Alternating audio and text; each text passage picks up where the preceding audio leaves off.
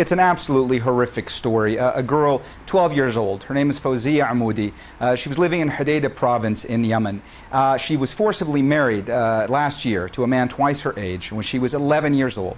She was then taken out of school, then became pregnant. We got all these details from Ahmed al-Qurashi, who is with a child's right organization in Yemen. He actually brought this case to the media's attention. This girl started going into labor last week. She's in a remote province of Yemen.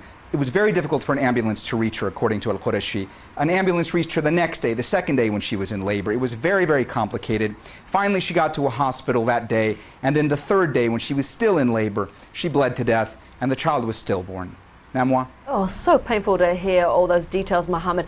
Perhaps you can give us a sense of how common child brides are in Yemen, and also how common it is to have this sort of age discrepancy between the bride and the groom.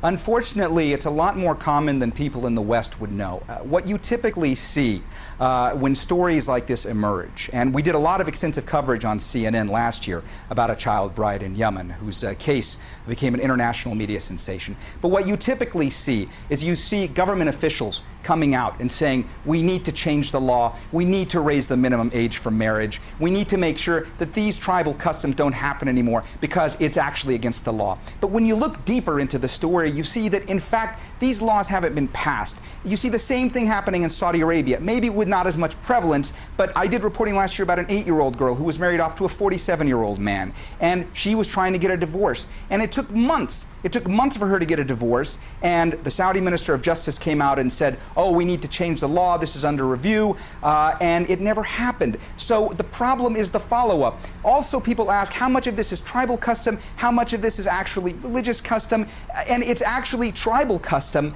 but everything gets mixed up, and when a country comes under the province of Islamic law or Sharia law, people don't quite know where the law begins and the custom ends, and you see these things going on and on. Namwa? So, Mohammed, it's tribal custom or religious custom. Is it also sometimes financial necessity, as it might be perceived by the family? Absolutely. A lot of times a dowry is involved. A lot of times families think that this is the best thing for their daughters because they're disadvantaged, and so they marry them off. They get a large dowry from a much older man. That sort of thing happens. I spoke earlier to UNICEF, one of the UNICEF representatives in Yemen. His name is Nasim ar-Rahman, and he spoke to us specifically about what it's like for a child bride in Yemen, how much trauma this brings to the girl. You know, these girls in Yemen that get married at a young age to a much older man and can't do anything about it, they're called by people in Yemen death brides. Nasim ar-Rahman didn't know specifically about this case, but he talked us through what it's like for these girls. This is what he had to say. She's pulled out of the school and pushed into marriage. When they're pushed into marriage, they're pushed into early pregnancy.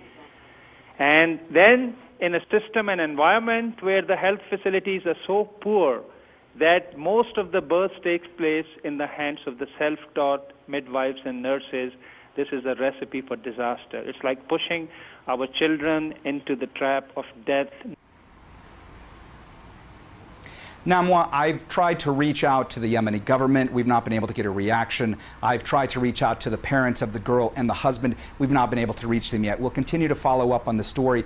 But as of now, it's a very, very sad story. And unfortunately, this keeps happening and will continue to happen until somebody high up in the government in these countries makes a definitive end to these practices.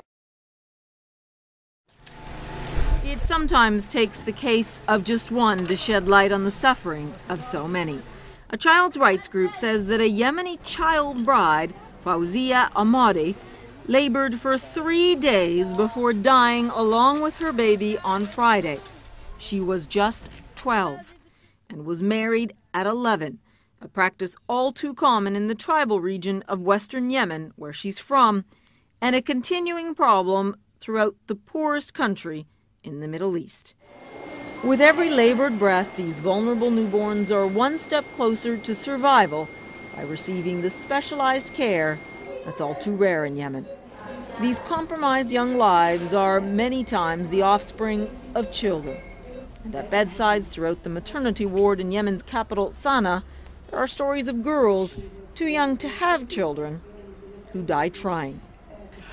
This man tells us of a girl he found in the middle of the road in his village, desperate and in labor. She died, and after she died, the baby died. She was walking a long way and she died on the road without making it to hospital.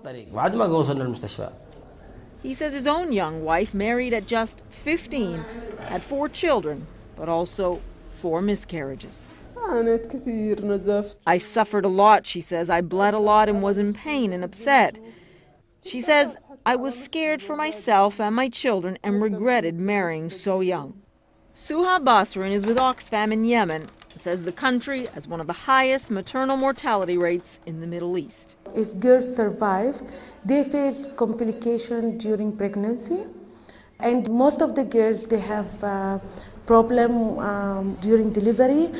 Their children are low weight. They have anemia, low hemoglobin, because the girl herself, her body is not ready to bear a child. And malnutrition among the mothers and the children.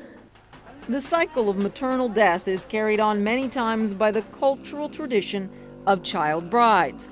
The UN says more than half of all married women in Yemen are under 18.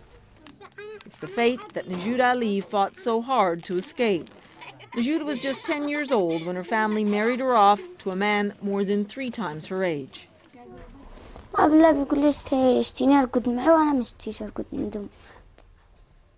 In a highly publicized case, Najoud demanded and received a divorce. She is now back with her family.